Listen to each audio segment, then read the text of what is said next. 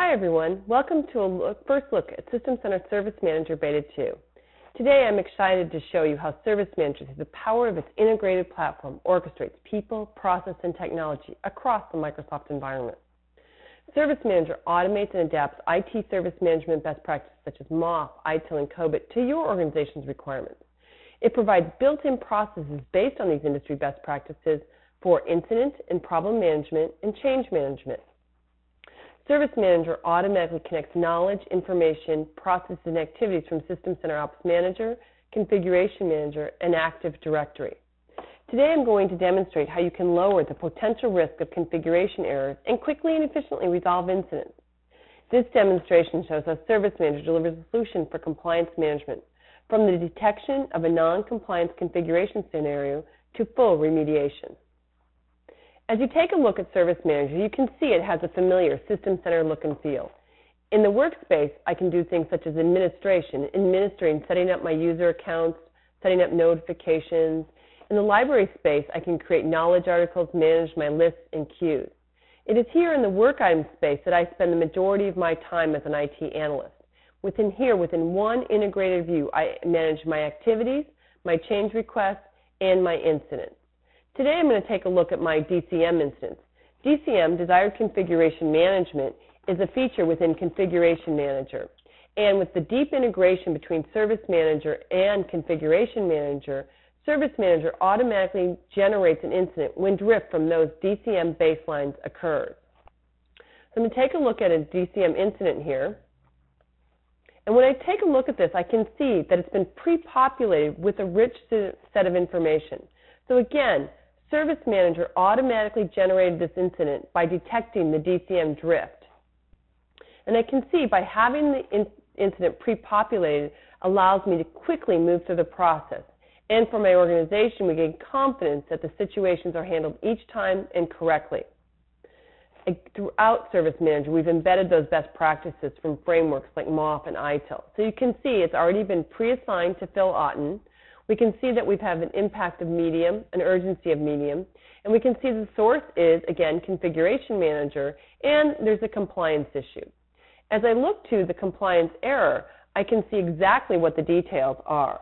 In this case, it looks like the Office macro security levels on a server are not set correctly. So it doesn't stop there. I can look at related items now, and hopefully there's some information that will help me quickly resolve it. And yes, there's a knowledge base article. Again, this knowledge base article was attached to this incident template, so when this incident was automatically generated, the appropriate information was there. This will help me to get the right information to resolve the situation quickly. Let's recap.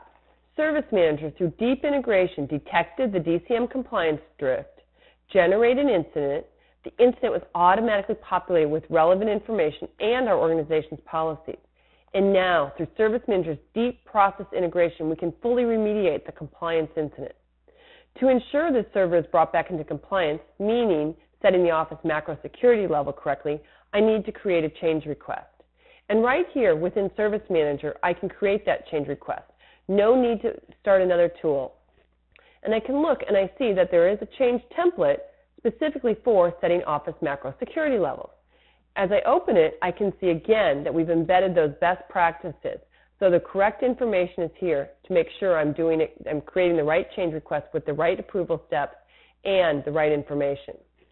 As I look to related items, I can see that the incident is directly linked here. So as an approver, what this means is that I have context for why I'm approving this. And for IT auditors, we can demonstrate that not only do we have a stated process for configuration compliance, but our process is actually in place and being followed. Again, I want to make sure that each time we apply this change request, it's done correctly. So as I look, I can see there's two activities with this. The first is an approval activity, and the second is the manual step of actually changing those macro settings. I can see that this approval has been assigned to Al Young and that he needs to vote on it. I can go back and I can say, okay, now that I've done this, I simply apply it. And now the change request is being followed, is being sent through the system in the queue. To approve this change request, I simply look at my review activities, and I can see that there are a number of review activities I need to approve. I can click on the review activities, and I see that this is the approved security settings, and I can approve it right from here. I click on Approve. It'll ask me to state a reason or make sure that I'm providing any comments appropriate.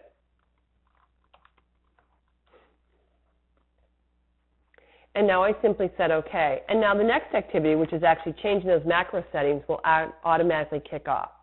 And so now that the change is approved, it can actually be implemented. We know we've got the appropriate design, testing, and deployment activities. So Service Manager delivers a powerful platform for integrating your people, process, and technology.